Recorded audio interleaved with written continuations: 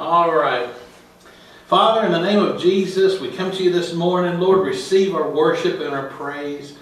Lord, we come in with joy in our hearts. Lord, even though there's been some tragedy this week, and certainly, Lord, we're remembering those that have lost a loved one. We're remembering Doug this morning. Father, we carry on in joy because we know that you are watching over and that you have all of us in your hands, in the palm of your hands, Lord.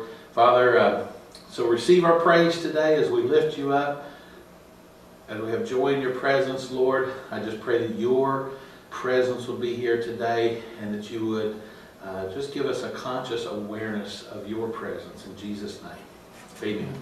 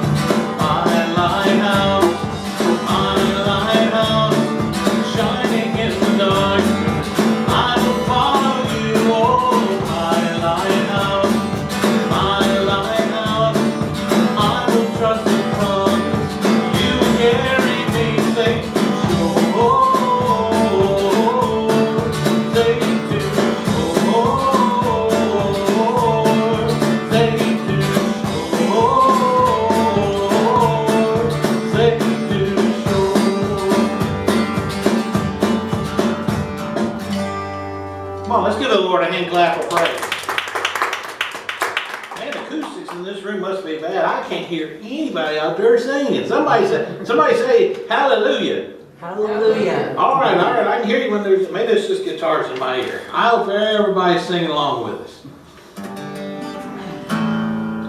All All right, next three, this is what most everybody should be familiar with this. We've been doing some of these for a couple weeks now, so everybody sing along if you can. Sorry. Rachel's making me forget that capo now. Sorry about that, sweetie.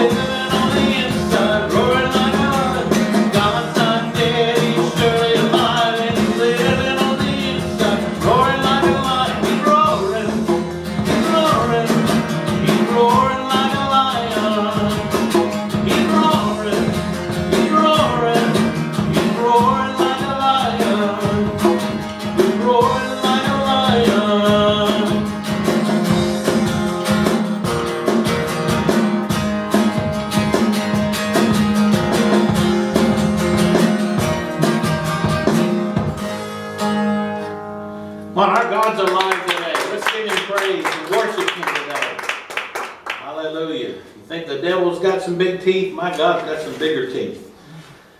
God is greater. He is greater who is in us than he that is in the world. Let's not forget that this morning. Bless the Lord, oh my soul. Oh my soul. Worship his holy name. Sing like never before. Worship your holy name.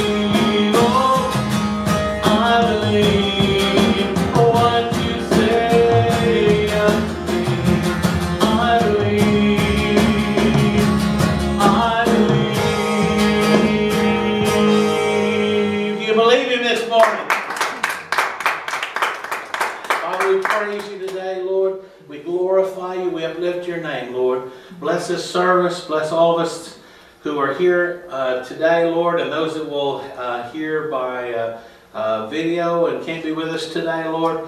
Father, we just pray your blessings on this service. Open our hearts and our minds to receive today. In Jesus' name, amen. All right, I'm going to lead us into a sermon with a word of prayer. Dear Heavenly Father, we come to you in the name of Jesus. Once again, Father, we are presenting ourselves to you. And Father, we want to live our lives in a way that is pleasing to you, Father, to love you with all our heart, mind, soul, and strength, and to love our neighbor as ourselves. And Lord, as a part of that, Lord, we want to walk humbly before you. So Father, today as we go into your word, we just ask that you would open our hearts and our minds to receive. And what we hear, let it take hold. And Father, help us to mix the words that we hear with faith, that it would profit and do a benefit to us. In Jesus' name, amen. All right, well, we are in a sermon series that I'm calling My People. And this is part 2 of a sermon that started last week, that God's people are humble. And last week, the primary focus was just to lay the groundwork that being humble is the opposite of having pride. And you remember there's different kinds of pride. Like if you take pride in your kids or something, that's not the kind of pride that God doesn't like. He likes the pride where there is excessive self-esteem. We're supposed to feel good about ourselves, but if we feel so good about ourselves that we think that we are the greatest thing and everybody else is, no good, then there's a problem. That's a problem, and God hates pride. Everybody say, God hates pride. God hates pride. And so, to walk humbly before Him is what we should strive to do, and this is what we're going to look at today. So I've got a couple of scriptures to read. Who'd like to read today? Okay, all right. So we got our opening scriptures, Romans 12, 3 through 5. Why don't you jump in there and read that from a New Revised Standard Version today? For by the grace given to me, I say to everyone among you not to think of yourself more highly than you ought to think, but to think with sober judgment, each according to the measure of faith that God has assigned, for we are one body in Christ. What you think of yourself is up here. And nobody can see into your mind or see what's in your heart, but God knows. The devil cannot read your mind. Some people like to think so. But when you have thoughts in your mind, they are your own thoughts and they're nobody else's business. People in this country treasure the ability to have the freedom to think and believe what we want to believe, and I celebrate the freedoms that we have, and it's very bad when the government or somebody else tries to tell you what to think and what to believe. I am from an old school way of thinking where when I turn on my 6 o'clock news or however I get my news, the internet or whatever, I just want people to tell me the facts of what's going on, and then I get to decide and make up my own mind about things. I don't really appreciate this new age of information dissemination where they say, oh, we're not going to tell you something because that's a lie. Well, you know what? That's for me to make up my mind about that. Just tell me the facts and I'll make up my own mind. The best way I figured out how to make up my own mind about things is to listen to one viewpoint and then listen to another viewpoint, and then probably the truth is somewhere in between. But I get to decide that for myself. You get to decide that for yourself, and that's one of the things that we treasure. But what you have in your mind, nobody can look at you and look into your mind and say, I know what you're thinking. When they start doing that, we start stepping over some boundaries that aren't good. And a good lesson to learn from ourselves is when somebody is going through something that appears to be very tragic, big mistake, everybody has to learn it. I had to learn it the hard way. the wrong words to say is, I know what you're going through. I know how you feel. Because even if you've gone through something similar, you really don't know how someone feels. You really don't know what kind of stress they're under. And that's a hard thing. It's a hard thing to learn, but it's a good thing to say, you know, I don't know how you feel, but I'm concerned about you. I may have had a similar experience that helps me to empathize, but, you know, I don't know how you feel. Please share with me and tell me. That's a hard thing to learn, but I've tried to train myself over the years to be a little more sensitive. Times of loss, like with funeral, is one of those times when it's good to remember those things and be careful with what we say. But what we have in our mind is something that only you know, and only it's just between you and God. And so in that mind of ours, our hidden thoughts, our secret way of looking at the world is just our own and nobody else's. What goes on in there matters to the Lord. And we fight a battle of the mind. Some of us have a greater challenge with that. With some people, the battle of the mind is the most difficult thing that we face. Sometimes it's the battle of the flesh, and sometimes it's the battle of the heart. There's three arenas there where the devil likes to attack us. But what matters, what goes on in our mind matters to the Lord. And if we have an attitude that I am not just good, I'm real good. I'm the best thing that God ever made. I'm God's gift to the world. We really puff ourselves up there a little bit. And those kind of things matter. Because you might think that you've got those things all locked away, but you know, eventually they're going to work their way to the surface. Nobody can look at our mind, but when we think something long enough, it's going to come out of us. And we should not think too highly of ourselves, because eventually that's going to work its way to the surface, and that comes across as being haughty, being a person with a bad attitude, someone that, you know, others don't really enjoy being around, because it's like, I know in our family, that's one of pet peeves, is people that think they're better than everybody else. And I have to agree with her. I don't enjoy being around people that have that thought. I just want to be at a same level playing field with others. But what is in that mind is your thoughts. But if you don't put a rein on it, and you don't bring that into control and into balance, then it will start to come out with, you know, it'll start showing on your face when you start looking down your nose at other people. If you've seen people do that, you know, that means it's a visual indication that what's going on in the mind is now starting to come out, and then you can start to see it on the face. Luke 6:45, that process of coming out. What's the next reader? Luke 6:45.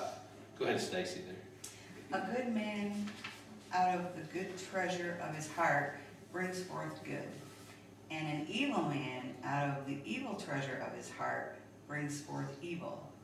For out of the abundance of the heart his mouth speaks. So these secrets that are within us, those private thoughts, the meditations of our heart, they don't stay a secret. They will come out, and they'll begin to show themselves. And if what you are thinking up here is thinking too highly of yourself, that is that excessive self-esteem that we talked about last week. That is basically the definition of what pride is. God hates a proud look. And when those prideful thoughts and the meditations of our heart, when we begin to think of ourselves too highly, they will come out as pride. So this is something that we got to rein in and keep it in control. And what's a good example of that? I thought I would include one good example of that. Matthew chapter 5, 33, start with verse 33. This is New Century Version. Would you like to go ahead and read that there?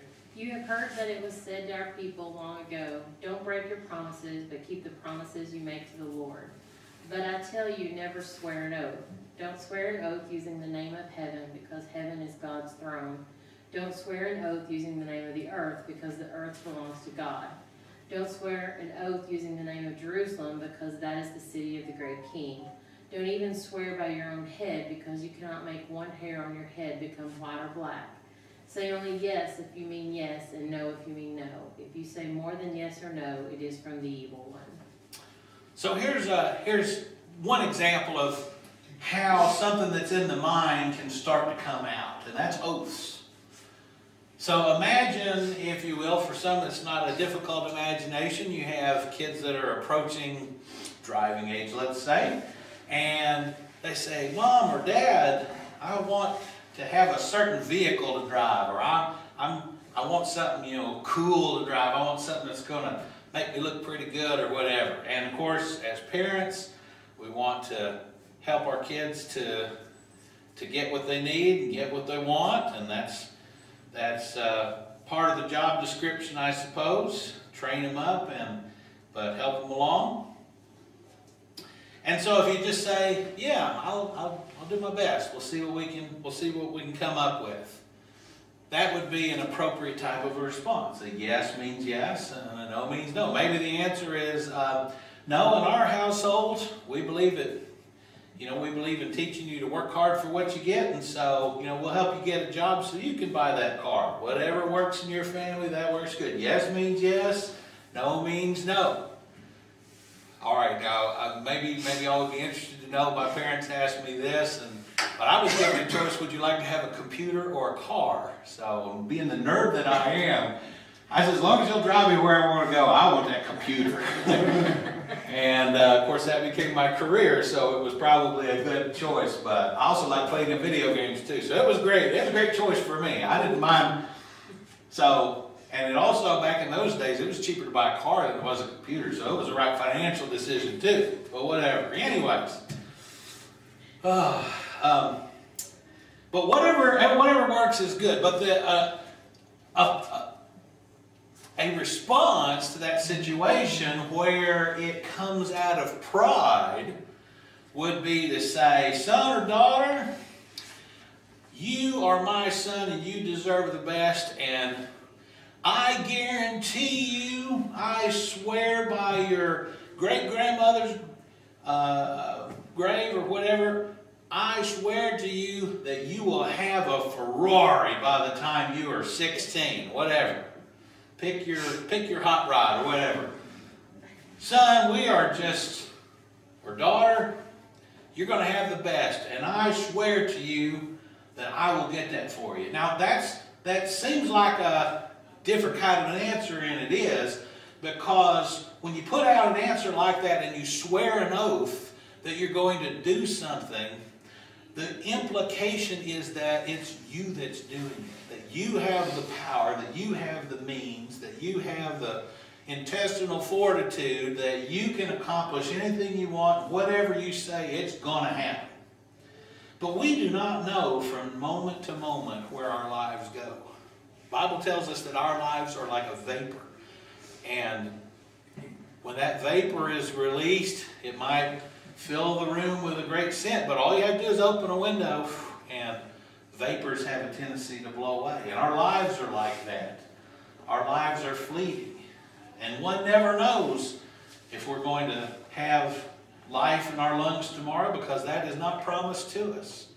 We may not be around. Maybe you got a year or two for this young person to start driving, and maybe mom or dad, whoever made the promise, won't have a job that year. Or maybe they, have financial difficulties and it's not possible. Or maybe health reasons prevent them from fulfilling that promise. We think we've got control, but really, God's in control. We learned last week that where our position and our place in this world is really determined by other people. So it would be awful to swear an oath like that, and then the next day, the boss comes in and said, I'm sorry, but we're going to have to let you go. All of a sudden situations change, and we really don't have the means to make oaths like that. So that oaths is something that derives from pride. When we make an oath that we will do something, come hell or high water, we really can't make good on that. We can't guarantee that. We may have the best of intentions, but we're really not in a position to make that. So Scripture tells us, say only yes if you mean yes, and no if you mean no. If you say more than yes or no, then that is from the evil one. And that is because that is pride coming through. If you believe it in your mind, oh yeah, I can do this, and there's nothing that can stop me because I am so good at my job, and I'm so, you know, we've got the plan, nothing can derail that, and you're just fooling yourself. We fool ourselves if we think we're doing it. Jesus said, without me you can do nothing. So we need to give up credit to the Lord for what we do. And I give the credit to the Lord that, you know, actually I did get that vehicle. I was playing on the computer, but I used my computer knowledge and did some wheeling and dealing and built computers, and I learned what I needed to do, and that's actually how I got my first vehicle. My first vehicle was a 1964 Dodge pickup truck, and it was Fred Flintstone style. You know what I mean by that? That means I could stick my foot on the ground and do this, because there was no floorboard. So I had to put a board down at the bottom. That was my floor. But I got it all working and everything. $500 for that vehicle. Borrowed $250 from my brother and $250 from my mother. Went out and got a job, paid that thing off. I tell you what, that's one of my proudest moments. Not to talk about pride, but that was joy in the accomplishment. I feel good that I did that. So that was a good life lesson too. But oaths. If I had said, oh yeah, I can go out and get my own vehicle, that would have been from prideful. But I worked hard, and then in the end I said, well, thank God for what I have. And I still, to this day, thank God for everything that He chooses to send my way. And it's God that provides it. So that is an example of pride in the answer, and how pride in the mind and in the heart can come out in our language and in our oaths. Acts 23:11-12, also from New Century Version. The Apostle Paul was taken into custody in Jerusalem, and this is the point in his life when from this point on he remained in custody, and he was extradited to Rome and was standing trial for false charges that the Jewish Sanhedrin court had charged him with, false charges. But during his imprisonment and the time that he was writing the Gospels and everything, giving the testimonies that God sent him through, there was a point where he was in the crosshairs of the Jewish leadership. Verse 11 says, the next night the Lord came and stood by Paul, and He said, be brave. You have told people in Jerusalem about me, and you must do the same in Rome. In the morning, some evil people made a plan to kill Paul, and they took an oath not to eat or drink anything until they had killed him. I won't sleep until that car is in the driveway. All right? Same sort of thing. They made an oath they weren't going to eat or drink until they had killed Paul. Well, God sent him on his way, and up the line he was heading to Rome. And so, you know, I'll bet those guys that made that oath felt about that small when they had to go back. I'm hungry and he ain't dead yet. Boy, I tell you what, oaths will get you in trouble. So if you're following along in the fill in the blank there, it says, what you think of yourself is in your blank. It's in your mind, hidden from other people. Number 2, excessive self-esteem, which is blank, causes you to think highly of yourself. That's your pride. Eventually, everything that is inside will find its way out. And swearing an oath that you will do something is an outward expression of pride. You're saying that you don't need blank to accomplish it. You don't need God. You can do it on your own because you're so big. It's really a deception of the devil.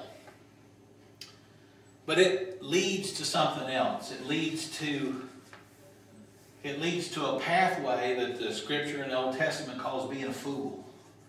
If you don't get a handle and a rein on this thing, and you begin to think of yourself as I'm so big and so bad that I can do anything I set my mind to. I'm so big and bad, no, nothing can derail that. You're basically saying, I don't need God anymore. And this pride eventually puts you on a path to become what the Bible calls a fool. I don't mean like a jester, like, but someone who's prideful in their heart. And they're so lifted up in pride that they don't need anything from anybody anymore. That's a fool. And the first thing to learn about a fool, Psalm 14:1, is the fool has said in his heart, there is no God. They are corrupt, and they have done abominable works, and there is none that doeth good. If we have this swelling of pride, this excessive self-esteem, this thinking too highly of ourselves, it's a poison that will lead us down the path to eventually to where we'll say, you know, I don't even think God is around anymore. I'm my own God. The fool has said in his heart, there is no God. And that could mean simply, I don't need God anymore because I've got what I need. Okay, so humble ourselves. To live a life of humility, we need to train ourselves to think in a humble manner. If we're going to live humbly before the Lord and please Him in our life, it really takes training.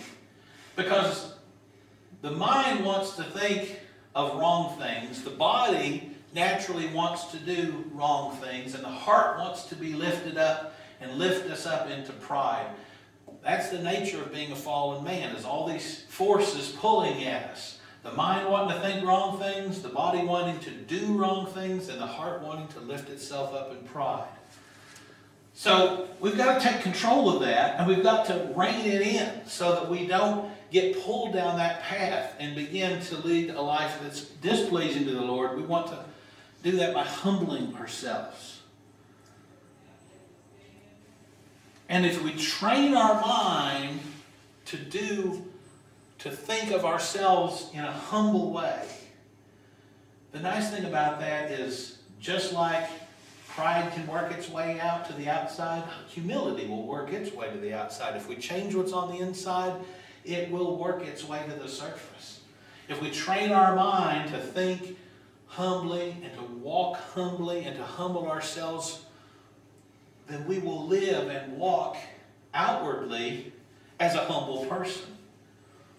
You don't have to walk around and say, hey, look at me, I'm humble. Lord, it's hard to be humble when you're perfect in every way, you know. I'm humble. That's just something you don't say. You don't claim humility. You just got to build it in the inside and let it come out of you. And it will. It will emerge all on its own. So that's the goal, is to train our mind to think humbly, to be humble, and to please God with a humble heart. So there's a lot of ways to do that. At the bottom, on the inside left of your bulletin there, I copied this. This is straight plagiarism here. 12 ways to humble yourself. I kind of browsed around and thought, well, what is other people's opinions on how to be humble? And I got a few. It was interesting, different answers from different resources. This is actually from Billy Graham's ministry, and I thought it was well written, and they had the scripture references and everything, so I'm just including this here. I got the website address if you want to go look that up. They've got a little explanation, got the scripture references there, you can look it up. But just to kind of, to think about it, to train yourselves to be humble, Billy Graham's ministry there suggests, routinely confess your sins to God. And that is a real good idea, to remind ourselves that we haven't arrived. We accepted the Lord in our heart. We accepted Him as our Savior. Some people think that's the end point, but that's really the beginning point. That's really where we start with God. So, as a Christian, we go to God and we cast our cares on Him, and we know we do wrong, and when we do wrong, we confess those to the Lord. That's one way to train our heart to be humble, or to acknowledge our sin to one another. If we, accidentally break something that belongs to somebody else instead of trying to hide it, we go to them and we say, hey, I'm sorry, neighbor, I broke your lawnmower, or whatever. I was out there target practice and actually put an arrow in your radiator, I'm sorry, or whatever. Confessing our sins and acknowledging them to others. To take wrong patiently. If somebody does wrong to us, not to get too upset about it. Maybe I really needed to drive that car today, but now there's an arrow in it. Well, what am I going to do now? Well, don't get upset about it. Maybe somebody will give you a ride. Maybe your neighbor will let you borrow his car. Whatever. I don't know where the arrow came from. I just... actively submit to authority. Good and the bad. So, hey, if you was driving 46 and a 45 and that cop decided to pull you over, I do that sometimes because everybody else around me is doing 70 and a 45, but the guy chooses to pull me over. Well, take your lickings. Yeah, I was speeding. 1 mile an hour, I was doing it. Accept a lowly place. Now, we talked about, a lowly estate last time. And that doesn't necessarily go along with humility if you live in a humble house or whatever. But a lowly place might be, hey, the church has needs of cleaning and stuff like that. And a lowly place is, hey, I volunteer to do the toilet bowl ministry in church. That was my first job in church. Did it for 2 years. And, I was happy to do it. Still happy to do it if I need to. But accepting that I'm not above that. I am willing to do whatever it takes to play, and I'm willing to plug myself into any slot. That's a good place to be, to train ourselves. Purposely associate with people of lower state than you. That is true, but I really didn't like the way they worded that one. Because it kind of makes you feel like, I'm better than you, but I'm going to hang out with you because, I'm supposed to. I just didn't like the way that was worded. But you get the idea. The idea is not to think of ourselves as being unwilling to hang out with anybody. I just like to think of everybody as all equals and we're all children of God. And I don't like to think of it that way. But I want to associate with everybody. And not be in cliques, sometimes that happens in churches. We tend to hang out with the same people over and over again, and I just want to not do that. And I hope that you guys will mingle amongst yourselves and mingle with everybody. So, choose to serve others, be quick to forgive, cultivate a grateful heart, purpose to speak well of others. I kind of like that one, to decide. I think some ministries call that living on purpose or waking up with an intent to do good. I kind of like that whole line of thinking there. I didn't quite understand this last one. Treat pride as a condition that necessitates embracing the cross. That sounds like something somebody read out of a theological journal or something. But I think the idea is what they're saying is whatever problems we face, always take them to Jesus. Always go to the Lord and cast our cares on Him. That's where that goes. So a lot of different ways to train ourselves to humble ourselves. And each of us, I'm sure, will have a personal situation that just begs to be a point of training. I'm very blessed to work at a place where there hasn't been a lot of conflict as far as, some people might have employment where everybody is against them because maybe you're the only believer there. I'm grateful to work at a job where I think pretty much everybody I work with is also a believer. So that's not an issue that I face. But that may be an issue that you face on your job. Everybody's coming down on you because, oh, what are you doing wearing that cross or that Christian t-shirt? You can't do that. I'll wear my Van Halen, but you can't wear your I Love Jesus t-shirt. That may be the situation you face, and I'll face a different situation. But whatever, so you can identify probably those places in your life where you go, I really am having a difficult time at my job or whatever. And you know what? I think this may be God is giving me a training opportunity. And so we can identify for our own selves what maybe those training opportunities are. But take that and use it as an opportunity to humble yourself. There's a lot that could be said there, but that's a lot, you know, that you can look at too on your own, and I think that's probably the right place to leave it there. To close up on this topic about God's people being humble, I wanted to look at John 13 and some verses here. This is talking about Jesus being with his disciples at the time of the Passover, near the Last Supper. And so, who would like to read this last one? We'll break it up into two. Let's have two different readers. Now before the festival of Passover, Jesus got up from the table, took off his outer robe, and tied a towel around himself. Then he poured water into a basin and began to wash the disciples' feet and to wipe them with the towel that was tied around him. He came to Simon Peter, who said to him, "Lord, are you going to wash my feet?" Jesus answered, "You do not know now what I am doing, but later you will understand." Peter said to him, "You will never wash my feet." Jesus answered, "Unless I wash you, you have no share with me." Simon Peter said to him, "Lord, not my feet only, but also my hands and my head." Okay, stop there.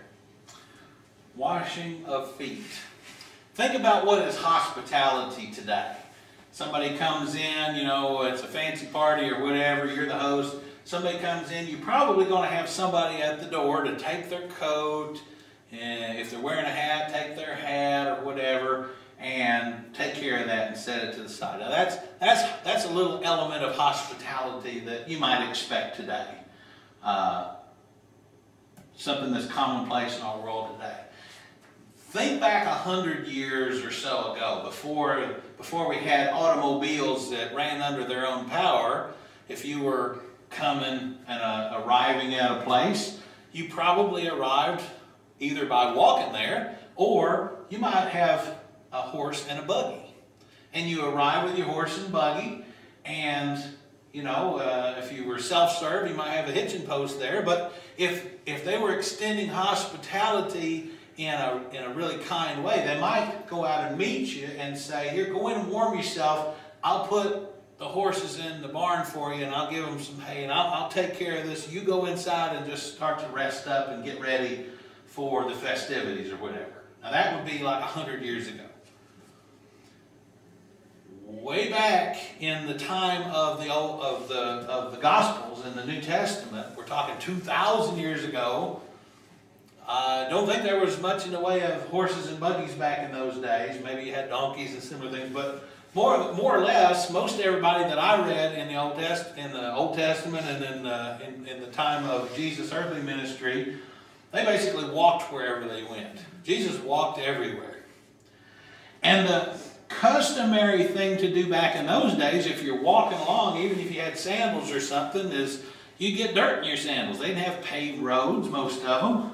Romans started laying some roads, but it was mostly dirt roads. And so if you were out walking in this hot region of the world and you had nothing but your sandals on, when you come in, man, can you imagine the color of what your feet would be? They're going to be stained with, you know, let a kid go outside and play for a little while barefoot, and they come in, their feet are black as coal, right? Even if it's just dirt or whatever. Well, everybody was walking around like that because that was just the nature of things. That was what happened. Well, in those days, hospitality was when someone came in, you didn't start enjoying their company or let them join the party or whatever until they had a time to freshen up and their feet get cleaned. So that way you didn't walk around the house in dirty feet. It was just a courtesy thing that you always provided, either the means for them to wash themselves, or if you're really fancy, you wash their feet for them. And it was an element of courtesy in those days and hospitality. Jesus scolded the Pharisees once because he went to their house, and they were very well-to-do, most of them, and he went in and he said, "You did not even provide any means for me to wash my feet." But one of his disciples came in who had a sin on her heart that she wanted to be forgiven for. She came in and wept, and her tears washed his feet, and she used her hair to wash his feet. He looked at the Pharisees and says, you didn't do anything about my feet, but this woman has cleaned my feet with her own tears and her own hair. Such a contrast. So the washing of feet was not something out of the ordinary in this day. But here Jesus is, and he is basically get the water out, and he goes around and he's washing the disciples' feet. Now they've had a supper already. They've been here for some time. So in some ways they probably was confused a little bit. What is Jesus doing? But then Peter sensed that there was something here. It's like, hey, you're our master and we're your disciples. You shouldn't be washing our feet. What's going on here? And so he starts raising a flag and he says, no, you're not going to wash my feet. And Jesus said, you don't know what I'm doing yet. He said, if you don't let me wash your feet, you're not even going to be in this party anymore. You're not a disciple if you don't let me wash your feet. Peter's response, well, shoot, Lord, give me a whole bath. I don't care. I'll do anything. That Peter was he was a real strange fellow. But he had a good heart. And so that's where we're at with this reading. Okay, who'd like to read that last bit there? After he had washed their feet, had put on his robe, and had returned to the table, he said to them, do you know what I have done to you? You call me teacher and Lord, and you are right, for that is what I am. So if I, your Lord and teacher, have washed your feet, you also ought to wash one another's feet. For I have set an example that you should do as I have done to you. Very truly I tell you, servants are not greater than their master, nor are messengers greater than that one who sent them. If you know these things, you are blessed if you do them. Jesus basically was telling them, I am showing you a lesson in humility. I am showing you that even though I am the Son of God, and even though I am your master in this relationship where you're the disciples learning and hearing the words of God from me, and I am, he said in effect, the leader of this group, he was teaching them that there was no reason why he should himself not be humble. And so he, the master, washed each of his disciples' feet, demonstrating that even though he was in the higher ranking position in this relationship that they had, that he was not above washing their feet. And then he goes on and he says, I have set you an example that you should do as I have done. That you should do as I have done. It was in about this same period of time in the evening that he also did communion. And we have communion here at our church once a month, on the first Sunday of the month. And he said, do this in remembrance of me. But you know, and so these things sometimes are thought of together, foot washing and communion. But it's really interesting, churches all over this land do communion. But Jesus said, he didn't use as strong a language with it. He just said, yeah, as often as you do it, you know, whenever you get around to it, do this in remembrance of me, the communion. But in this part of the scripture, he says, you should do this. If you read other translations, it's even more forceful than that. You will wash one another's feet. He was letting the disciples know that this is an act of humility that as Christians we need to participate in, and at different times we need to engage in that humility to wash one another's feet.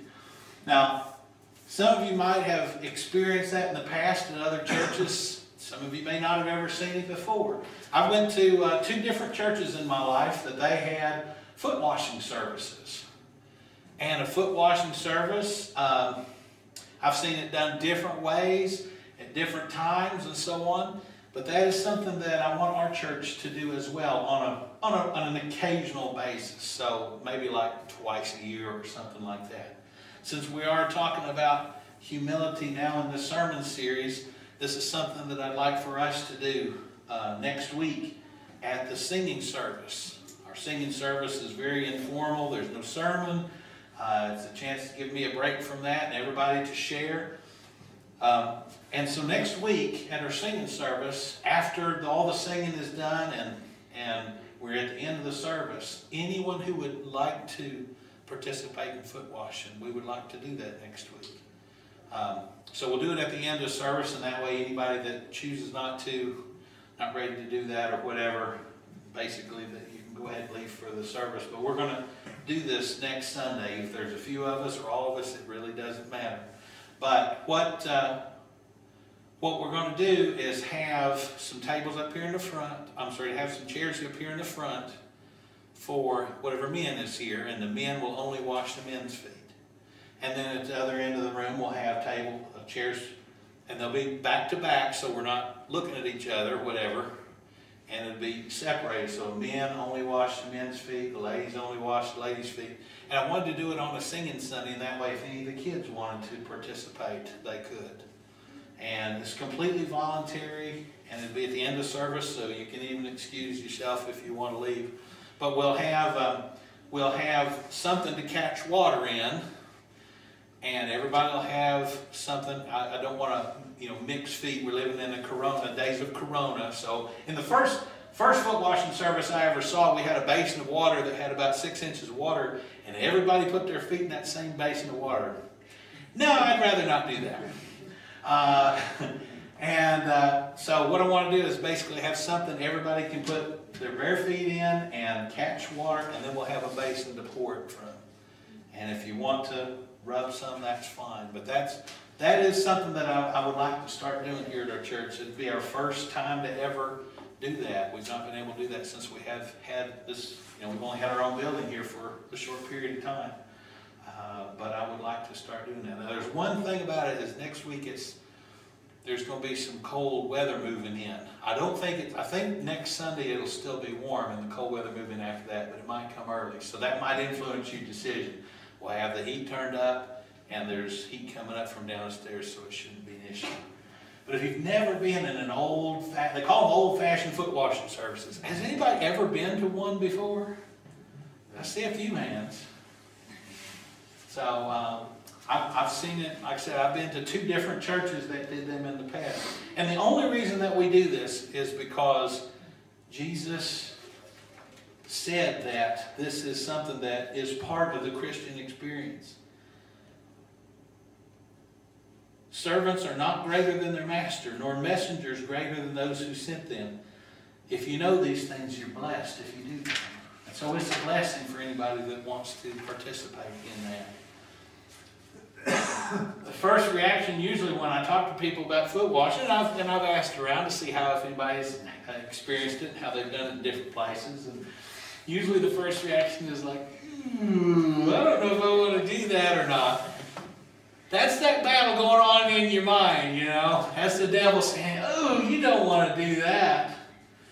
But it's an act of humility.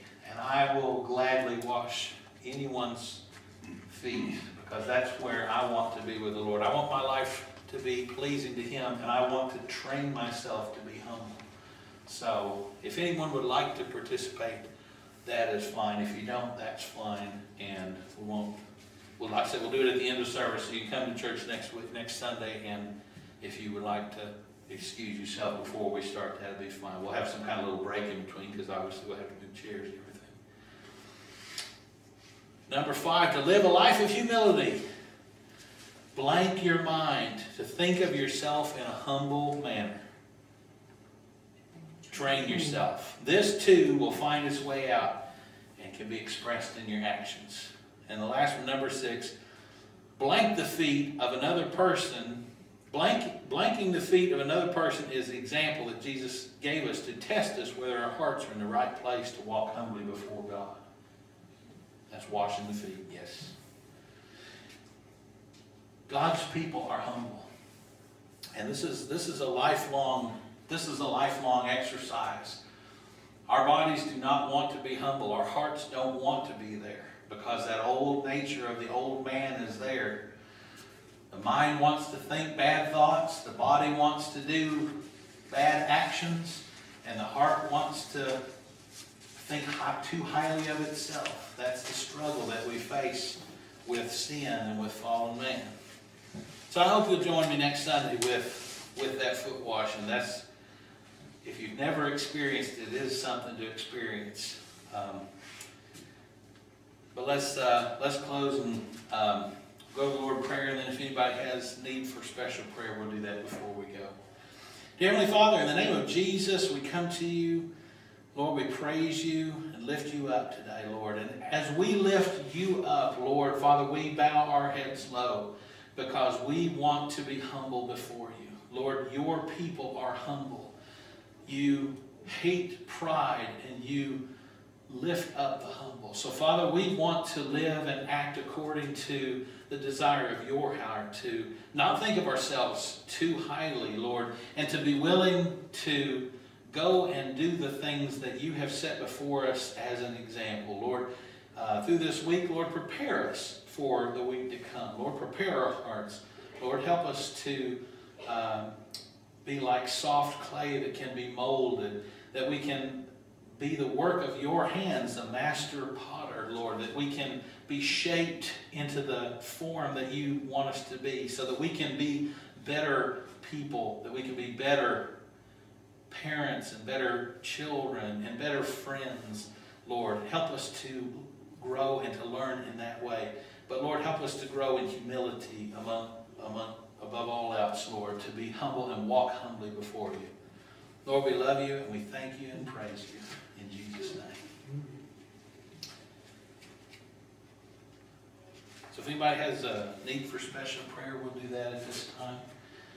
And does anybody have anything they'd like to share or say before we go today? Now, you was talking about the old-fashioned foot washing. Yeah. Remember the old tent revivals from back in the day? I do Yeah. remember being part of a big tent revival one time in Harriman. My grandfather used to have those. They had the brush arbor, the camp meeting, and the tent revival. Tent revival. I was part of a tent revival one time.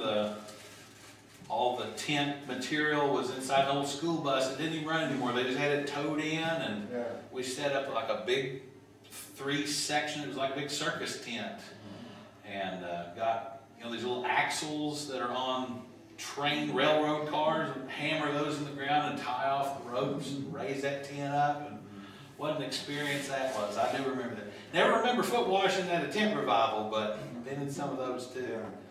Yeah. Then I had the old brush arbors where they would just build up all kinds of brush. Yeah. And basically all we had back then was just lanterns and campfires. That was very similar to that. Closest thing we've done to that is when we went baptizing down to the river. Yeah. So, anybody else got anything you'd like to share before we go? Don't forget, next Sunday is our singing service, so I hope everybody will bring something to share, a song, a poem, a testimony, something to share with the others.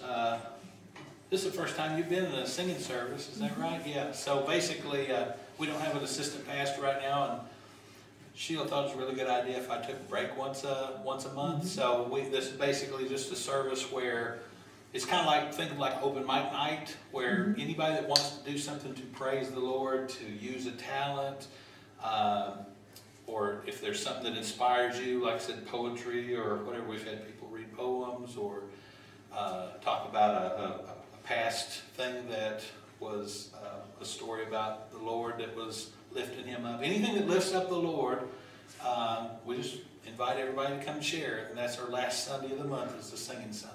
Okay. We call it singing service, but you don't have to sing, you can do something else. Anyways. All right, anybody else like to say anything before we go? Well, praise the Lord. Let us be dismissed. And again, we're about 20 minutes before noon, so if you are interested in going to the burial service for Randy's grandmother, we're basically meet at the funeral home that is addressed on the front of the bulletin, and then be part of the caravan that goes to the gravesite. So thank y'all for coming. We love y'all. God bless.